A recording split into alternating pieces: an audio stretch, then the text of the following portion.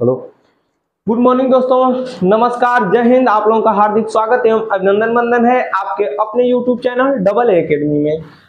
चलिए मेरे दोस्त, हमने आप लोगों को पॉलिटी में या भारतीय राज्य व्यवस्था में या भारत की राज्य व्यवस्था में क्या पढ़ाया था। तो हमने आप लोगों को भारत की राज्य व्यवस्था में पढ़ाया था संघ की मंत्री परिषद या संघीय मंत्री परिषद और प्रधानमंत्री। इसमें आपको हमने एक कक्षा दे दी थी, लगभग 1 घंटे के पार थी। आज हम आप लोगों को संघ के मंत्री परिषद की दूसरी कक्षा देंगे, जिसमें खास करके प्रधानमंत्री को पढ़ाएंगे और मंत्री परिषद और मंत्रिमंडल में जो बचे हुए हैं उसको देखने का काम करेंगे और प्रधानमंत्री के ऊपर विशेष कक्षाएं चलेंगी। ठीक है, तो चलिए मेरे दोस्त, आज हम लोग क्या पढ़ेंगे, संघ की मंत्री परिषद या संघीय मंत्री परिषद देख लेते हैं। आज का हमारा टॉपिक रहेगा संघीय मंत्री परिषद, मंत्री परिषद, संघीय मंत्री परिषद और प्रधानमंत्री। संघीय मंत्री परिषद और प्रधानमंत्री आज देखेंगे मेरे दोस्त, संघीय मंत्री परिषद और प्रधानमंत्री। चलिए आगे बढ़ने का काम करते हैं अगली ओर। चलिए आइए देखते हैं मेरे दोस्त, संघीय मंत्री परिषद और प्रधानमंत्री में हमको क्या क्या पढ़ना है। तो संघीय मंत्री परिषद और प्रधानमंत्री में हमने आप लोगों को बताया था कहां से कहां तक पढ़ना है। तो अनुच्छेद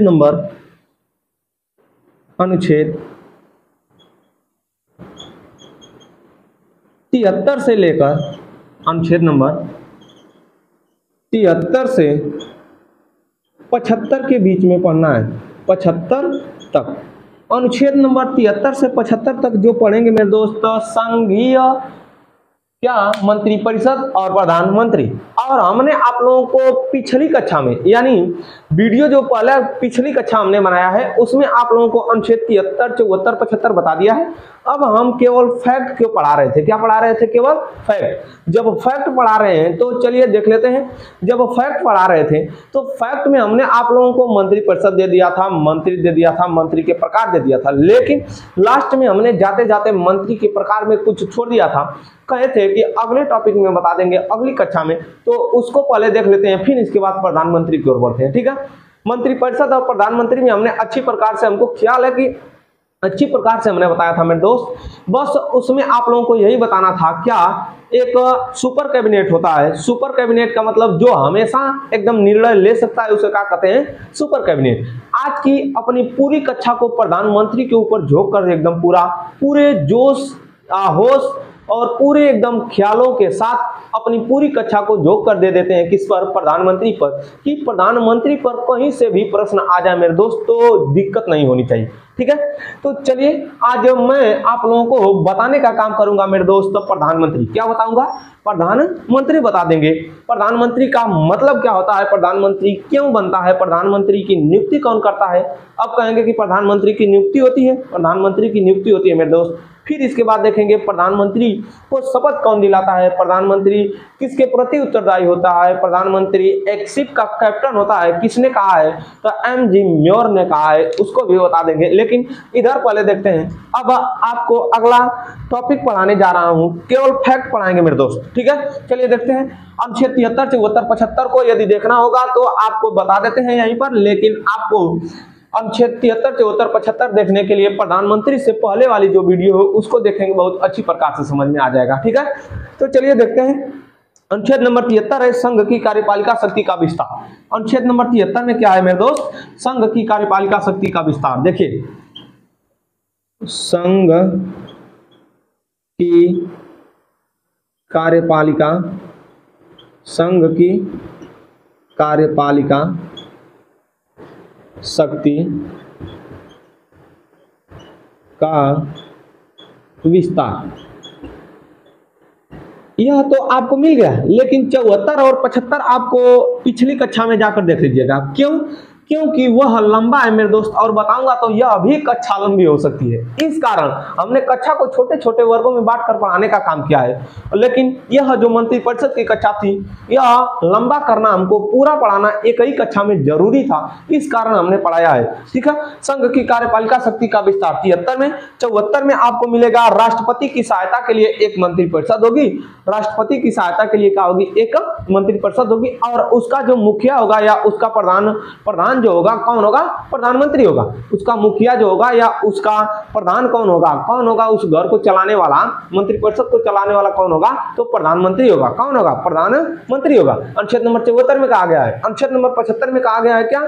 कि प्रधानमंत्री सहित अन्य मंत्रियों की, प्रधानमंत्री सहित अन्य मंत्रियों की क्या? योग्यता, वेतन, शपथ, कार्यकाल और उत्तरदायित्व, इतना बात कहा गया है। तो हमने मंत्री के कार्यकाल, मंत्री की शपथ, मंत्री का वेतन, मंत्री का भत्ता, मंत्री का सब कुछ कार्यकाल, मंत्री का उत्तरदायित्व तो पढ़ा दिया था। आज आप लोगों को मैं एकल संख्यणीय पद्धति यानी एक ही व्यक्ति के बारे में, जिसे प्रधानमंत्री कहा जाता है, यह देश का मुखिया होता है, संवैधानिक रूप से नहीं, संसदीय शासन प्रणाली के हिसाब से होता है, अध्यक्षीय रूप से नहीं होता है, संसदीय शासन प्रणाली के हिसाब से होता है मेरे दोस्त। तो चलिए मैं आप लोगों को आज प्रधानमंत्री की कक्षा दूंगा और प्रधानमंत्री को अच्छी तरीके से और अच्छे प्रकार से पढ़ाने का प्रयास करूंगा। दिल थाम कर बैठिएगा मेरे दोस्त, मजा के साथ सजा भी आने वाली है। प्रधानमंत्री को देख लेते हैं, कैसे प्रधानमंत्री काम करता है, कैसे प्रधानमंत्री सब कुछ क्रिया को क्रियान्वयन करता है, प्रधानमंत्री क्या क्या कर सकता है, कैसे करता है। तो चलिए देखते हैं प्रधानमंत्री क्या है। ठीक है। आज का हमारा टॉपिक रहेगा प्रधानमंत्री।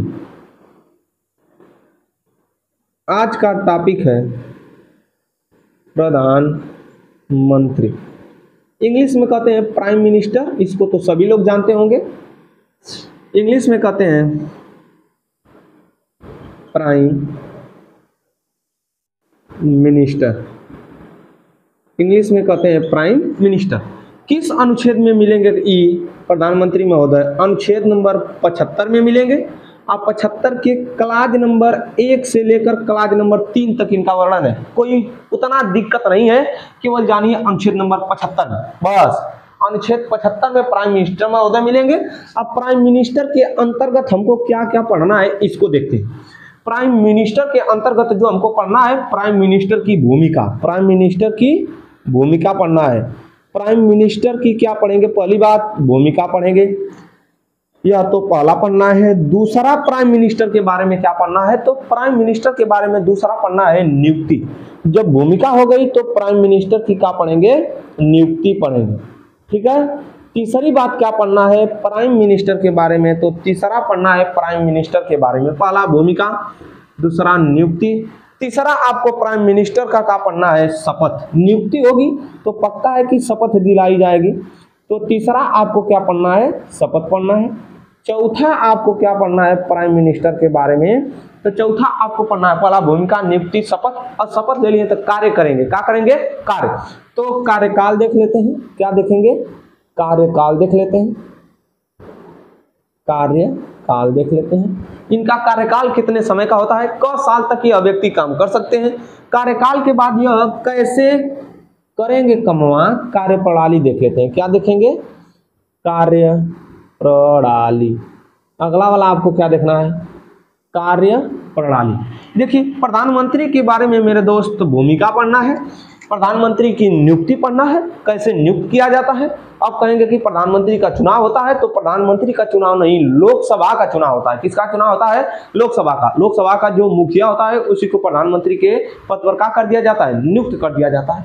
प्रधानमंत्री की भूमिका देखेंगे, प्रधानमंत्री की नियुक्ति देखेंगे, प्रधानमंत्री का शपथ देखेंगे, प्रधानमंत्री का कार्यकाल देखेंगे और कार्य प्रणाली देखेंगे कि प्रधानमंत्री क्या काम करता है। चलिए आगे। अब आपको समझ में आ गया होगा कि यह संघीय मंत्रिपरिषद, संघीय मंत्रिपरिषद की पहली कक्षा नहीं है, संघीय मंत्रिपरिषद का पार्ट नंबर 2 है। संघीय मंत्रिपरिषद का यह पार्ट 2 है। ठीक है। आगे देखिए, संघीय मंत्रिपरिषद और प्रधानमंत्री का पार्ट नंबर 1 बनाकर आपको कक्षा दे दिए हैं। यह संघीय मंत्रिपरिषद और प्रधानमंत्री की पार्ट नंबर 2 यानी दूसरी कक्षा है। अब दूसरी कक्षा में हमको केवल किसको पढ़ना है, प्रधानमंत्री महोदय को पढ़ना है। प्रधानमंत्री को इंग्लिश में कहते हैं प्राइम मिनिस्टर। किस अनुच्छेद में मिलेंगे, तो अनुच्छेद नंबर 75 के क्लाज नंबर 1 से क्लाज नंबर 3 तक। लेकिन उतना जानने की जरूरत नहीं है, आप केवल जानिए प्रधानमंत्री का वर्णन किस में मिलेगा, आर्टिकल 75 में मिलेगा। और प्रधानमंत्री के अंतर्गत कितनी चीज को पढ़ना है, तो प्रधानमंत्री के अंतर्गत प्रधानमंत्री की भूमिका, नियुक्ति, शपथ, कार्यकाल, कार्यप्रणाली, इतने चीज को देखेंगे। चलिए बारी बारी से हर एक चीज को देखेंगे, एक भी नहीं छोड़ेंगे, क्योंकि प्रधानमंत्री से खूब दबाकर प्रश्न पूछा गया है। प्रधानमंत्री से खूब दबाकर प्रश्न पूछा गया है मेरे भैया, इस कारण मैं प्रधानमंत्री को बहुत दबाकर पढ़ाऊंगा, आप लोग भी दबाकर पढ़िएगा, ठीक है। चलिए देखते हैं तो प्रधानमंत्री की अब एक एक क्वालिटी या एक एक जो उसका काम है उसको देखते हैं। तो प्रधानमंत्री की भूमिका के बारे में पढ़ते हैं। चलिए जल्दी से नियुक्ति हटाते हैं, ये सब हटाते हैं, आगे पीछे करके पढ़ लेंगे सबको, ठीक है। तो चलिए देख लेते हैं, आज हम लोग पढ़ेंगे प्रधानमंत्री की का भूमिका। आराम से देखिए मेरे दोस्त, प्रधानमंत्री की भूमिका पढ़ेंगे। अब कहिए तो इसको हटा दें, हमको भी जगह मिलेगा लिखने के लिए और समझाने के लिए। इसका स्क्रीनशॉट ले लीजिएगा आप लोग। चलिए देख लेते हैं, अब संघीय मंत्री परिषद को हटाते हैं, वहां पर प्रधानमंत्री को ठेलते हैं। चलिए देख लेते हैं, अब हम लोग पढ़ेंगे क्या, संघीय मंत्री परिषद में प्रधानमंत्री क्या पढ़ेंगे, प्रधानमंत्री पढ़ेंगे। प्रधानमंत्री को अंग्रेजी में किस नाम से जाना जाता है, प्राइम मिनिस्टर के नाम से जाना जाता है। अनुच्छेद कहां पर वर्णन मिलेगा, तो अनुच्छेद नंबर 75 में वर्णन मिलेगा। 75 के क्लाज नंबर 1 से क्लाज नंबर 3 तक मिलेगा। क से लेकर कहां तक, ग तक, या तो ए से लेकर सी तक, ABC, या तो 1 से लेकर 3। चलिए आगे देखते हैं प्रधानमंत्री की भूमिका। क्या देखेंगे, प्रधानमंत्री की भूमिका। प्रधानमंत्री की भूमिका क्या है, तो प्रधानमंत्री की भूमिका यही है मेरे दोस्त कि वह संघ के सरकार का मुख होता है, संघीय सरकार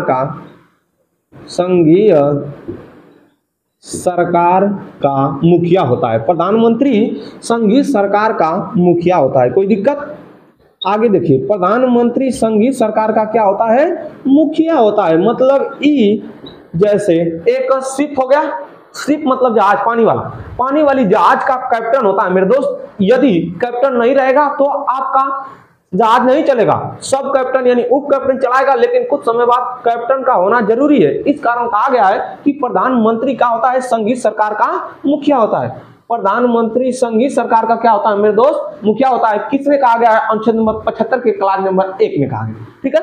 तो चलिए इसकी भूमिका यही है कि वह संघीय सरकार का मुखिया होता है और यह क्या करता है, तो अपने मंत्रियों को क्या देता है, विभाग देता है। अपने मंत्री को कैसे नियुक्त करना है, मंत्री को शपथ दिलाने का काम राष्ट्रपति तो कर देते हैं, लेकिन मंत्री को विभाग देने का काम कौन करता है, प्रधानमंत्री करता है। प्रधानमंत्री के अंडर में रहकर सभी मंत्री परिषद के मंत्री और मंत्रिमंडल के कैबिनेट मंत्री, ध्यान दीजिए, मंत्री परिषद के सभी मंत्री और मंत्रिमंडल के कैबिनेट मंत्री प्रधानमंत्री के अंडर में रहकर क्या करते हैं मेरे दोस्त, काम करते हैं। चलिए प्रधानमंत्री की भूमिका क्या है, तो प्रधानमंत्री की भूमिका को आप लोगों ने देख लिया। संपूर्ण सरकार की आधारशिला इसमें क्या होती है, यह मुखिया होता है, या कह सकते हैं संपूर्ण सरकार की आधारशिला, सरकार की आधारशिला इसी में निहित होती है। संपूर्ण सरकार की आधारशिला निहित होती है, या तो कह सकते हैं निहित होती है, होता है यहाँ पर छोड़ दिए हैं है। अगला देखिए, संपूर्ण सरकार की आधारशिला मतलब भारत सरकार में जितना भी काम किया जाएगा प्रधानमंत्री और मंत्रिपरिषद करेगा, केवल राष्ट्रपति उस पर क्या करेगा, हस्ताक्षर करेगा।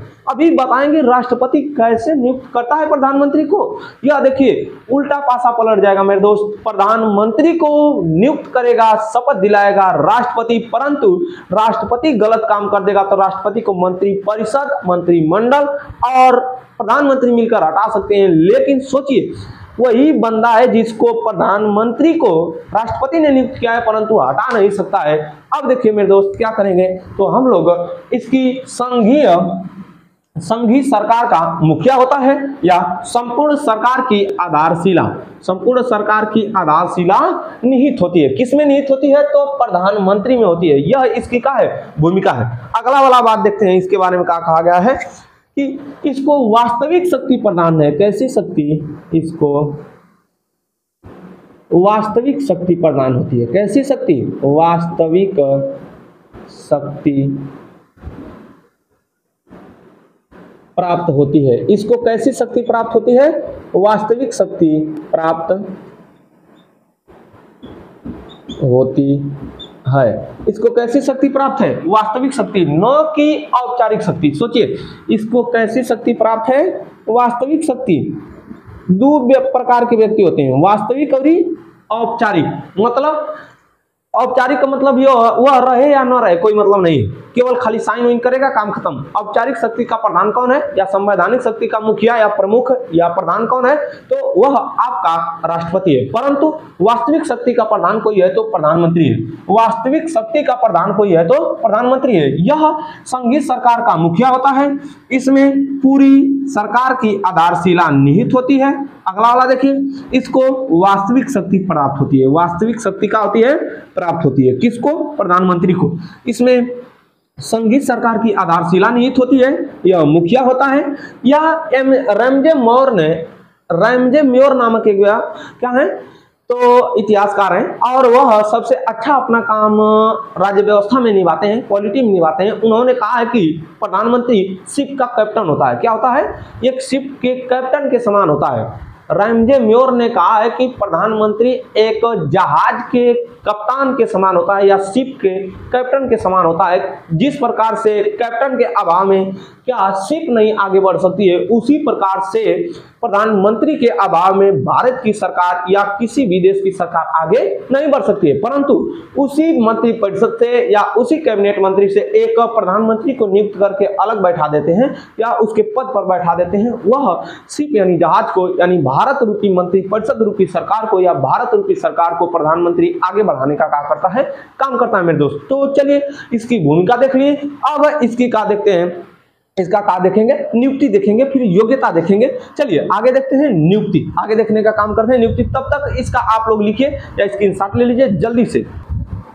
चलिए मेरे दोस्त देख लेते हैं। हमने आप लोगों को भूमिका बता दिया, आगे चलते हैं नियुक्ति की ओर। किसके? नियुक्ति की ओर। तब तक इसको मिटाते हैं और जल्दी से स्क्रीनशॉट लेने का काम कर लीजिएगा आप लोग, ठीक है। अब इसकी नियुक्ति कैसे होती है तो देख लेते हैं इसकी नियुक्ति कैसे होती है। प्रधानमंत्री की नियुक्ति के बारे में पढ़ते हैं। प्रधानमंत्री की किसके बारे में? नियुक्ति के बारे में। देखिए प्रधानमंत्री की नियुक्ति के बारे में देख लेते हैं। प्रधानमंत्री की क्या देखेंगे मेरे दोस्त? नियुक्ति देखेंगे।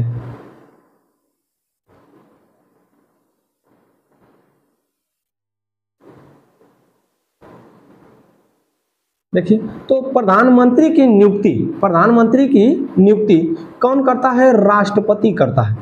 प्रधानमंत्री की नियुक्ति कौन करता है तो राष्ट्रपति करता है। किसके अनुसार करता है तो अनुच्छेद नंबर 75 के 1 के अनुसार, 75 के क्लाज नंबर 1 के अनुसार प्रधानमंत्री की नियुक्ति कौन करता है? राष्ट्रपति करता है। अब देखिए नियुक्ति करेगा किसको तो नियुक्ति दो प्रकार से की जाती है। राष्ट्रपति प्रधानमंत्री को नियुक्त दो प्रकार से करता है। पहला वाला तो आपको संविधान की तरह से करेगा, यानी जो बहुमत दल का नेता रहेगा उसको करेगा, या तो वह अपनी विवेकाधिकार शक्ति का प्रयोग करेगा और विवेकाधिकार शक्ति का जब प्रयोग करेगा तो उस तरह से करेगा। तो देखिए प्रधानमंत्री की नियुक्ति कौन करता है मेरे दोस्त? राष्ट्रपति करता है। अनुच्छेद नंबर 75 के क्लाज नंबर 1 के अनुसार करता है। लेकिन आगे देखते हैं अब करेगा कैसे। तो हमारे यहाँ लोकसभा का चुनाव होता है। किसका चुनाव होता है? लोकसभा। और लोकसभा में जो बहुमत ला लेगा तो लोकसभा में 545 सीट है। 545 सीट पर चुनाव होता है। वर्तमान में 545 सीट पर क्या होता है? चुनाव होता है। इसमें जो बहुमत शामिल कर देगा लोकसभा में, लोकसभा में जो व्यक्ति बहुमत साबित कर देगा, क्या साबित कर देगा? बहुमत साबित कर देगा। लोकसभा में यदि आप बहुमत साबित कर देंगे तो पहला वाला फर्स्ट बहुमत, पहला वाला अवस्था है। पहली अवस्था क्या है कि बहुमत दल के नेता को वह नियुक्त करेगा। यह पहली अवस्था है, यह सेकेंड अवस्था, ठीक है। तो प्रधानमंत्री किसको नियुक्त किया जाता है? प्रधानमंत्री किसी अरे गहरे नत्थु खैरों को नहीं, अरा गहरा नत्थु खरा कोई व्यक्ति थोड़ा हो सकता है प्रधानमंत्री। प्रधानमंत्री ऐसा हो जो प्रभावी हो, एकदम शक्तिशाली हो, ऐसे व्यक्ति को हम प्रधानमंत्री के पद पर नियुक्त करते हैं। ठीक है, तो चलिए देखते हैं प्रधानमंत्री को नियुक्त कौन करता है? राष्ट्रपति करता है, अनुच्छेद नंबर 75 के 1 के अनुसार। ठीक है, तो आगे देखिए प्रधानमंत्री को नियुक्त कौन करता है? राष्ट्रपति करता है मेरे दोस्त। लेकिन प्रधानमंत्री को नियुक्त करने के लिए दो प्रकार से राष्ट्रपति नियुक्त कर सकता है। अब देखिए आपके यहाँ संसद है, संसद में दो सदन, संसद में दो सदन, पहला वाला लोकसभा, दूसरा वाला राज्यसभा। तो राज्यसभा में तो हम लोग प्रत्यक्ष रूप से चुनाव नहीं देते हैं या वोट नहीं डालते हैं, इस कारण राज्यसभा को हटा देते हैं। राज्यसभा से कोई मतलब लेना देना होना नहीं है। तो अब हम लोग देखते हैं कि लोकसभा, लोकसभा क्या देखेंगे? तो लोकसभा में देखेंगे सीट की संख्या कितनी है। लोकसभा में पूरे सीटों की संख्या है मेरे दोस्त 545 पर चुनाव होता है, 545 पर का होता है चुनाव, लेकिन 550 सीट है लोकसभा में। आगे देखिए लोकसभा में जो बहुमत साबित कर लेगा, क्या साबित कर लेगा? बहुमत साबित कर लेगा। तो बहुमत साबित करने के लिए मतलब ये है कि इसका आधा क्या करेंगे और प्लस 1 सीट, इसका आधा और प्लस 1 सीट ला देंगे तो क्या हो जाएगा?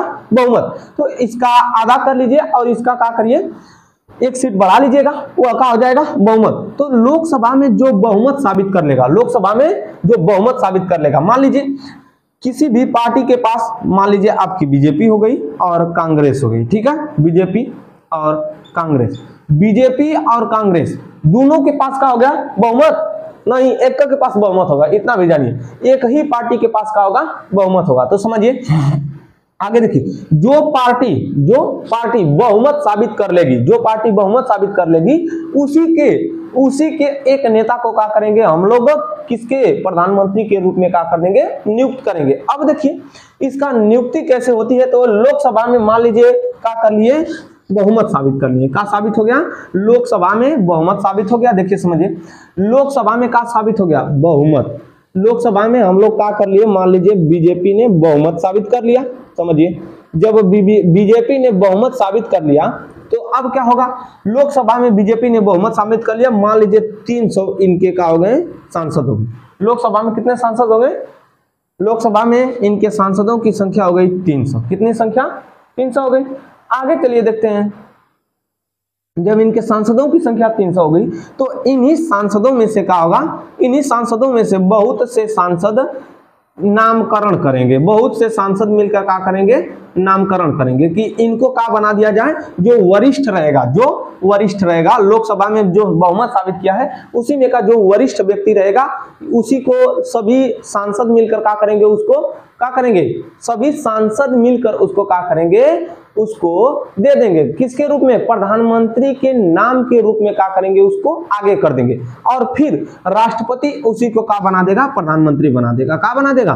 प्रधानमंत्री बना देगा। सोचिए बना देगा। अब आप लोग ये मत कहिएगा कि लोकसभा का चुनाव नहीं हो रहा है, प्रधानमंत्री का चुनाव किसका होता है? लोकसभा का। लेकिन बनता कौन है? प्रधानमंत्री बनता है। किसके अनुसार? अनुच्छेद 75 के क्लाज नंबर 1 के अनुसार। नियुक्ति कौन करता है? राष्ट्रपति करता है। यह राष्ट्रपति किस शक्ति के अनुसार? तो यह संवैधानिक शक्ति है, संविधान में लिखा गया है। लेकिन मान लीजिए जब किसी भी पार्टी ने बहुमत साबित नहीं कर पाया तब क्या होगा? तो किसी भी पार्टी ने जब बहुमत साबित नहीं कर पाया, जब किसी भी पार्टी ने बहुमत साबित नहीं कर पाया तो सोचिए जब किसी भी पार्टी ने बहुमत साबित नहीं कर पाया तब क्या होगा? तो राष्ट्रपति अपने विवेकाधिकार शक्ति का प्रयोग करेगा। दूसरा स्टेज है विवेकाधिकार शक्ति का प्रयोग करेगा। राष्ट्रपति अपने विवेकाधिकार शक्ति, विवेक के अधिकार की शक्ति का प्रयोग करेगा और उसमें से जो सबसे बड़ी पार्टी रहेगी, जो सबसे बड़ी पार्टी रहेगी या तो उसमें किसी भी पार्टी के एक नेता को बुलाएगा और कहेगा कि तुम पीएम बनोगे। क्या बनोगे? पीएम बनोगे। लेकिन एक शर्त है। क्या है? एक शर्त है कि 30 दिन के अंदर तुमको क्या साबित करना होगा? बहुमत साबित करना होगा। 30 दिन के अंदर आपको क्या साबित करना होगा? बहुमत साबित करना होगा। अब सोचिए यह तो लोकसभा है, यह क्या है? लोकसभा। अब सोचिए क्या लोकसभा से ही सभी लोग प्रधानमंत्री बनते हैं? लोकसभा का सदस्य ही प्रधानमंत्री बन सकता है? नहीं, लोकसभा का सदस्य प्रधानमंत्री नहीं बन सकता है। राज्यसभा का भी सदस्य प्रधानमंत्री बन सकता है। आगे देखिए अब विवेकाधिकार को पहले समझिए। जब कहां पर? लोकसभा में। जब लोकसभा में बहुमत न हो, लोकसभा में बहुमत न हो उस समय, लोकसभा में जब बहुमत न हो उस समय राष्ट्रपति अपने विवेकाधिकार शक्ति का प्रयोग करेगा और उसमें से जो सबसे बड़ी पार्टी होगी उस बड़ी पार्टी के एक अच्छे नेता को बुलाएगा और कह देगा कि हम आपको क्या कर बनाने जा रहे हैं, प्रधानमंत्री बनाने जा रहे हैं। और प्रधानमंत्री बनाएंगे लेकिन 30 दिन के अंदर, क दिन के अंदर, 30 दिन के अंदर तुमको क्या साबित करना होगा, बहुमत साबित करना होगा। 30 दिन के अंदर क्या साबित करना होगा, बहुमत साबित करना होगा। या तो किसी भी पार्टी के किसी भी सदस्य को वह प्रधानमंत्री बना सकता है और 30 दिन के अंदर क्या कर सकता है, बहुमत साबित करने के लिए कह सकता है। केवल बड़ी पार्टी को ही नहीं कहेगा, किसी भी पार्टी के किसी भी सदस्य को जो अच्छा नेता होगा उसको बुलाएगा और कहेगा कि तुम प्रधानमंत्री बनो और मंत्रिपरिषद का गठन करो, मैं मंत्रिपरिषद को शपथ दिलाऊंगा और क्या करूंगा, तुमको भी क्या करूंगा, प्रधानमंत्री नियुक्त करूंगा और 30 दिन के अंदर तुमको क्या करना होगा, बहुमत साबित करना होगा। 30 दिन के अंदर क्या साबित करना होगा, बहुमत साबित करना होगा। तो ऐसी स्थिति में राष्ट्रपति अपने विवेकाधिकार शक्ति का प्रयोग करता है। किस शक्ति का प्रयोग करता है, विवेकाधिकार शक्ति का प्रयोग करता है। और सोचिए, क्या भारत में जो प्रधानमंत्री बनता है केवल लोकसभा का ही सदस्य बन सकता है, नहीं, राज्यसभा का भी सदस्य प्रधानमंत्री बन सकता है। और ऐसा हुआ भी है, ऐसा हुआ भी है। कब कब हुआ है तो देखते हैं उसको भी, लेकिन पहले जल्दी से इसको समझने का प्रयास करिए। राष्ट्रपति की नियुक्ति कौन करता है, तो अरे प्रधानमंत्री की नियुक्ति कौन करता है, राष्ट्रपति करता है। अनुच्छेद नंबर 75 के क्लाज नंबर 1 के अनुसार किसको नियुक्त करेगा, तो स्टेज, इसमें अवस्था 2 है। 2 प्रकार से प्रधानमंत्री की नियुक्ति होती है। पहला वाला, लोकसभा के बहुमत दल के नेता को क्या बना देगा, प्रधानमंत्री बना देगा और मंत्रिपरिषद बनाएगा कौन, प्रधानमंत्री, और उसको शपथ दिला देगा। दूसरा वाला, जो लोकसभा में बहुमत साबित नहीं कर पाएगा, तो लोकसभा में बहुमत जब साबित नहीं हो पाएगा तो वैसी स्थिति में विवेकाधिकार शक्ति का प्रयोग करेगा कौन, प्रधानमंत्री। लोकसभा में विवेकाधिकार शक्ति का प्रयोग कब करेगा, तो लोकसभा में जब बहुमत साबित नहीं हो पाएगा तब।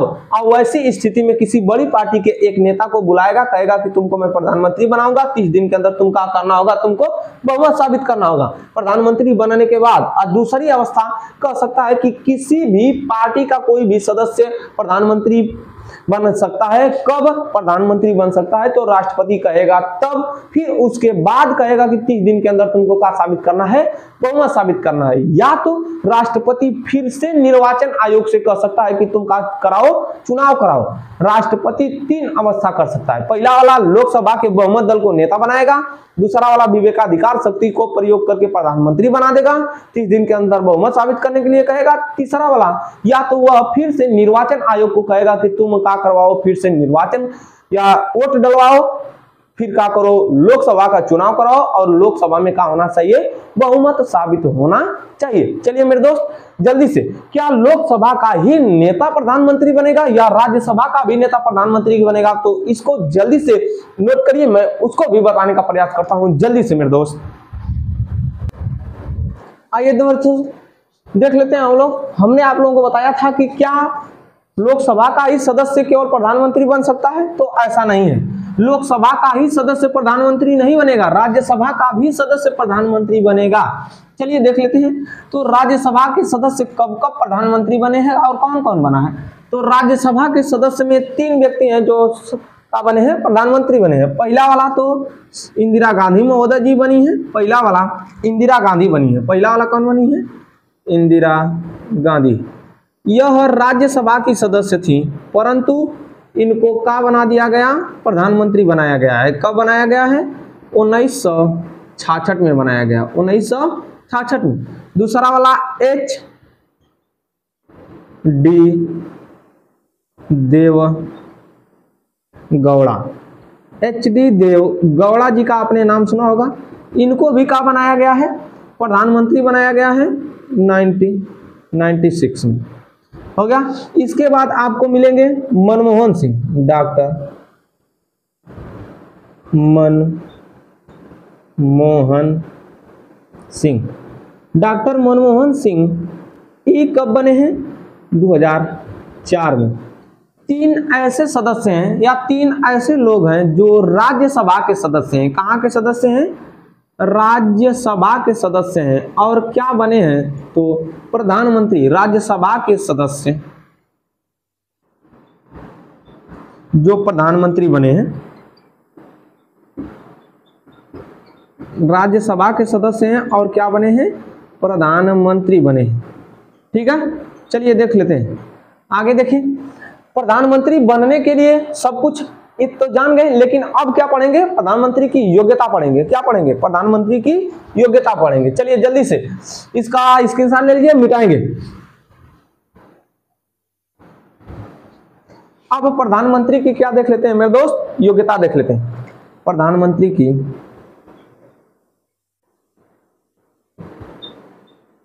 योग्यता, प्रधानमंत्री की योग्यता में क्या है, पहला वाला आपको मिलेगा।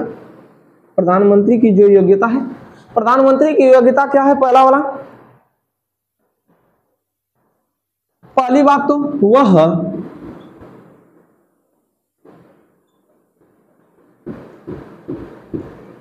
किसी भी सदन का सदस्य होना चाहिए, किसी भी सदन का सदस्य हो। अब देखिए यदि नहीं रहेगा तब 30 दिन के अंदर में उसको बहुमत साबित करना होगा। 30 दिन के अंदर में बहुमत साबित करना होगा, तो पक्का है कि वह किसी न किसी सदन का सदस्य होगा। यदि नहीं रहेगा तब तो उसको प्रधानमंत्री मंत्री बना दिया जाएगा और 6 माह के अंदर किसी भी सदन से, कहीं से भी, ऑल इंडिया कहीं से भी उसे क्या करना होगा, चुनाव जीतना होगा। अगला वाला, वह पागल दिवालिया ना हो। दूसरा वाला, पागल व दिवालिया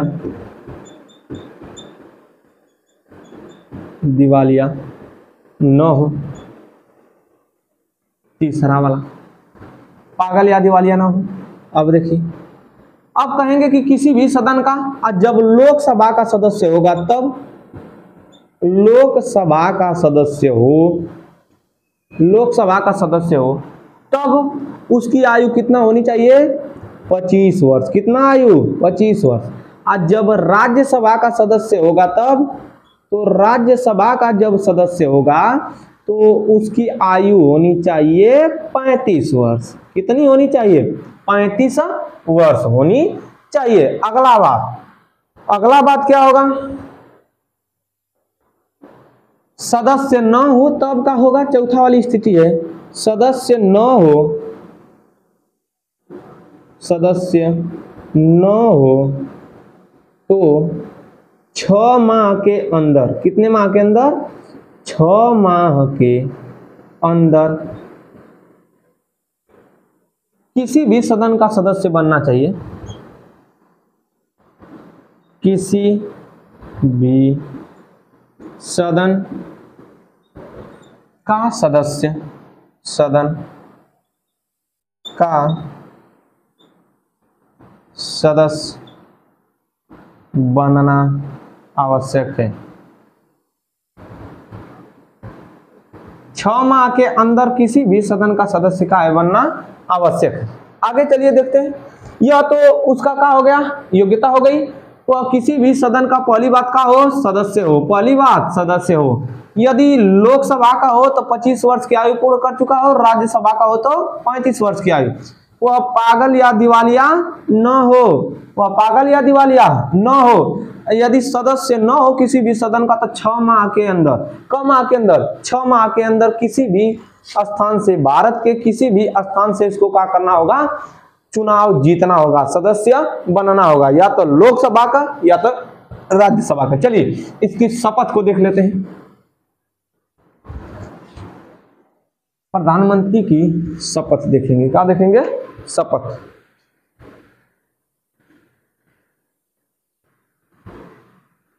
प्रधानमंत्री को शपथ दिलाने का काम कौन करता है, तो प्रधानमंत्री को शपथ दिलाने का काम करता है राष्ट्रपति।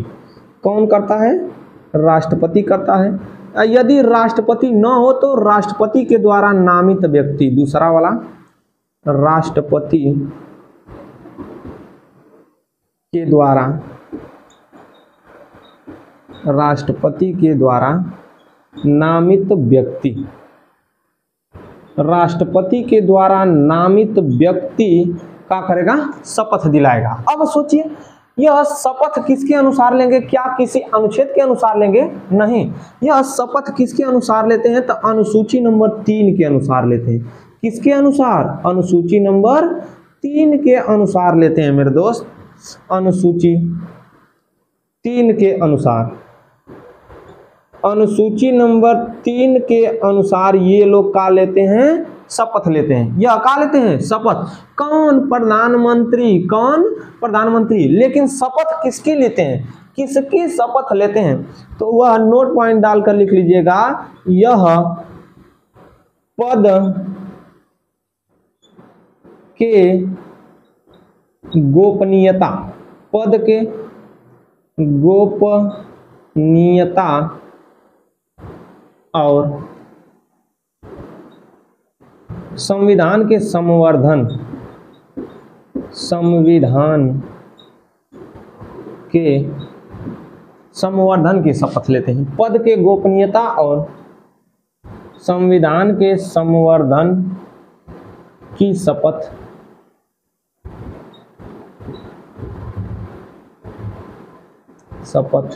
लेते हैं। इतनी चीज है केवल प्रधानमंत्री की शपथ। इसको शपथ दिलाएगा कौन? राष्ट्रपति। या तो राष्ट्रपति जब नहीं रहेगा तब राष्ट्रपति के द्वारा नामित कोई व्यक्ति। किस अनुसूची के अनुसार शपथ लेंगे? तो अनुसूची नंबर 3 के अनुसार शपथ लेंगे, अनुसूची नंबर 3 के अनुसार। यदि अब लेंगे किसकी? तो पद के गोपनीयता की शपथ लेंगे और संविधान के संवर्धन की शपथ लेंगे। किसकी? पद के गोपनीयता की शपथ लेंगे और संविधान के संवर्धन की शपथ लेता है। कौन लेता है मेरे दोस्त? प्रधानमंत्री लेता है। ठीक है, चलिए अगला आपको देख लेते हैं इनका कार्यकाल। इनका क्या देख लेते हैं? कार्यकाल देख लेते हैं। चलिए, शपथ हो गया, तो अब इनका कार्यकाल देखते हैं, प्रधानमंत्री महोदय का कार्यकाल।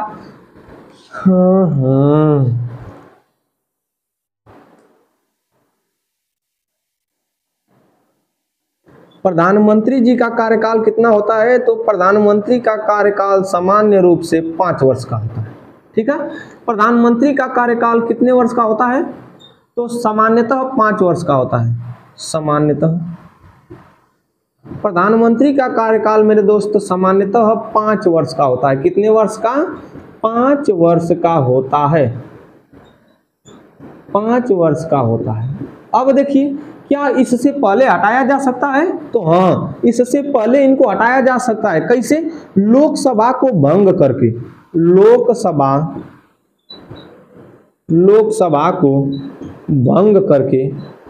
लोकसभा को भंग करके प्रधानमंत्री को भंग करके पीएम को हटाया जा सकता है।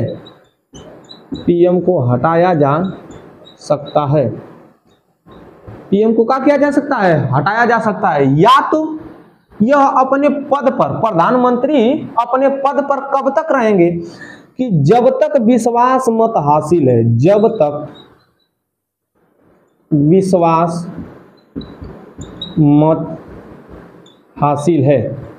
जब तक विश्वास मत हासिल है तभी तक प्रधानमंत्री अपने पद पर रहेंगे। विश्वास मत हासिल है तभी तक पद पर रहेंगे। तभी तक पद पर प्रधानमंत्री रहेगा या रहेंगे।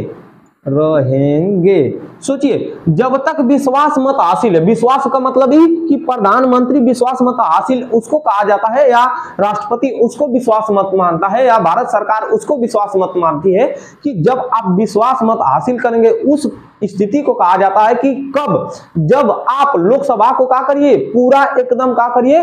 बहुमत से जीत लीजिए। या तब विश्वास मत हासिल होने का मतलब कि जिस मंत्री को गठबंधन करके सरकार बनाए हैं, जिस मंत्री को या जिस सांसद को या विधायक को आप गठबंधन करके सरकार बनाए हैं, वह आपके प्रति का हो, विश्वास हो, वह भागे न। यदि भाग जाएगा तो आपके क्या होगा? आपका बहुमत भंग होगा। और जब बहुमत भंग होगा तो आपको अपने पद से क्या कर दिया जाएगा? हटा दिया जाएगा। आपको अपने पद से क्या किया जाएगा? हटा दिया जाएगा। सोचिए, जब हट जाएगा तब क्या होगा? तब उस समय भी राष्ट्रपति विवेकाधिकार का प्रयोग करेगा और किसी दूसरी पार्टी से कहेगा कि तुमको मैं प्रधानमंत्री बनाऊंगा, 30 दिन के अंदर बहुमत साबित करोगे। आगे देखिए, या तो पुनः राष्ट्रपति कह सकता है किससे, निर्वाचन आयोग से, कि तुमको अब क्या करना होगा। राष्ट्रपति निर्वाचन आयोग से कह सकता है कि तुम एक क्या कराओ, चुनाव कराओ, क्योंकि लोकसभा का हो गई है, भंग हो गई है। चलिए आगे देखते हैं राष्ट्रपति की कार्यप्रणाली। ये कार्यकाल था उनका। राष्ट्रपति का कार्यकाल सामान्य रूप से 5 वर्ष का, जब से वह शपथ लेते हैं तब से। आगे देखिए, आगे हम लोग पढ़ेंगे कार्यप्रणाली, राष्ट्रपति की कार्यप्रणाली पढ़ेंगे। चलिए राष्ट्रपति की कार्यप्रणाली पढ़ेंगे, फिर इसके बाद प्रधानमंत्री की कार्यप्रणाली पढ़ेंगे। कार्यप्रणाली बोलने में मेरे दोस्त मुझसे बहुत गलती हो जाती है, उसके लिए क्षमा प्रार्थी हूं। चलिए, बोलने वालों से गलती होती है। इसकी कार्यप्रणाली का है तो प्रधानमंत्री, मंत्रिपरिषद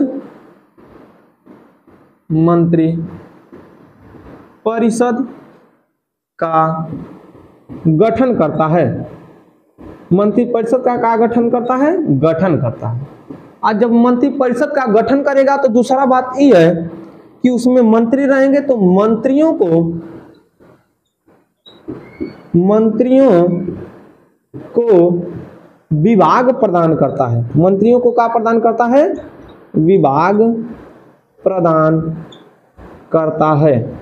मंत्रियों को क्या प्रदान करता है, विभाग प्रदान करता है। कौन प्रदान करता है, प्रधानमंत्री। प्रधानमंत्री मंत्रियों को क्या प्रदान करता है, विभाग प्रदान करता है। और क्या करता है, तो तीसरा वाला मंत्रिपरिषद के बैठक की अध्यक्षता करता है। मंत्रिपरिषद के बैठक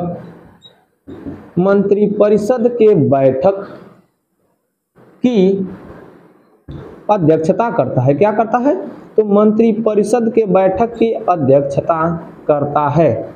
सोचिए, इतना प्रधानमंत्री के जिम्मेदार या जिम्मा क्या है, काम है। ठीक है, अगला वाला चलिए देखिए, अगला वाला क्या करता है। यह तो मंत्रिपरिषद का बैठक हो गई, कभी कभी मंत्रिमंडल का भी बैठक होती है, तो मंत्रिमंडल के बैठक, मंत्रिमंडल के बैठक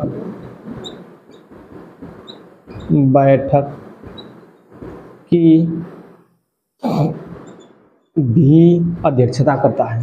भी क्या करता है, अध्यक्षता करता है। कौन करता है, तो प्रधानमंत्री करता है। ठीक है, पहली बात तो यह मंत्रिमंडल का, मंत्रिपरिषद का क्या करता है, गठन करता है। आगे देखिए, मंत्रिपरिषद में क्या रहते हैं मेरे दोस्त, मंत्री रहते हैं। मंत्रिपरिषद में क्या रहते हैं, मंत्री। तो मंत्रियों को विभाग प्रदान करता है, विभाग प्रदान करता है। मंत्री को क्या करता है, विभाग प्रदान करता है। तीसरा वाला, प्रत्येक मंत्रिपरिषद के बैठक की क्या करता है, अध्यक्षता करता है। इसी मंत्रिपरिषद में होते हैं कैबिनेट मंत्री। इसी मंत्रिपरिषद में कौन होता है, कैबिनेट मंत्री। और ये ही कैबिनेट मंत्री क्या कहलाते हैं, सभी कैबिनेट मंत्री मिलकर किसका निर्माण करते हैं, मंत्रिमंडल का निर्माण करते हैं। और इस मंत्रिमंडल के बैठक की अध्यक्षता कौन करता है, तो प्रधानमंत्री करता है। कौन करता है, प्रधानमंत्री करता है। और क्या होगा, तो और क्या सबसे अच्छी बात है यदि जान जाइए कि सभी मंत्री, मुख्यमंत्री, अरे सभी मंत्री, कैबिनेट मंत्री हो गए, उप मंत्री हो गए, राज्य मंत्री, स्वतंत्र प्रभार राज्य मंत्री, किचन कैबिनेट हो गया, फिर इसके बाद सुपर कैबिनेट हो गया। ये सभी जो है किसके हिसाब से, प्रधानमंत्री के हिसाब से काम नहीं करते हैं, तो राष्ट्रपति से लोकसभा को भंग करने की सिफारिश कर सकता है। पांचवा वाला बात, राष्ट्रपति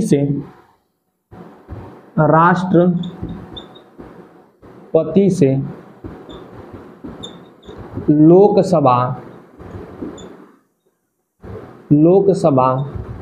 को भंग करने की सिफारिश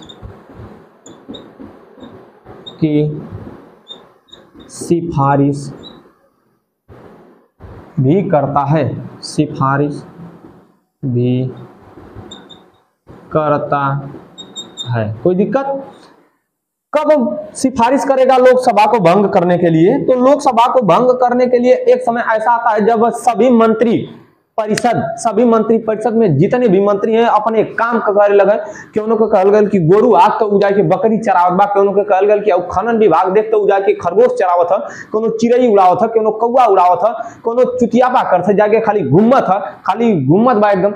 ओकर कोनो रेल मंत्री है तो ओके कहल गल कि हाई वाला रूट का निर्माण कराना है, पैसा पास कराइए, काम कराइए, तो उ जाके का करत बा उ मंत्री, वो कैबिनेट मंत्री या उस कैबिनेट मंत्री का उपमंत्री या उस कैबिनेट मंत्री का राज्य मंत्री का कर रहा है, घूम रहा है, खाली जाके उख चुहत बा, उख पेरत बा, काम करत बा, ई सब करत था। उस समय प्रधानमंत्री पगला जाता है और पगलाने के बाद प्रधानमंत्री राष्ट्रपति से क्या करता है, राष्ट्रपति से लोकसभा को भंग करने की सिफारिश करता है और राष्ट्रपति प्रधानमंत्री की सलाह पर लोकसभा को मेरे दोस्त क्या कर देता है, भंग कर देता है। क्या करता है, भंग करता है। तो यह आपको मैंने प्रधानमंत्री का पूरा पढ़ाकर आज समाप्त कर दिया। अब आपको देखना है अगले दिन से महान न्यायवादी, अगले दिन से मैं आपको क्या देने वाला हूं, महान न्यायवादी देने वाला हूं मेरे दोस्त। तो दिल थाम कर बैठिए, इत्मीनान से, गर्दा होगा जर्दा भी होगा। मिलेंगे अगले एपिसोड में, अगले वीडियो के साथ, अगली कक्षा के साथ महान न्यायवादी को लेकर आऊंगा। तब तक के लिए धन्यवाद, जाने की आज्ञा दीजिए, मिलेंगे अगले दिन। जय हिंद सर।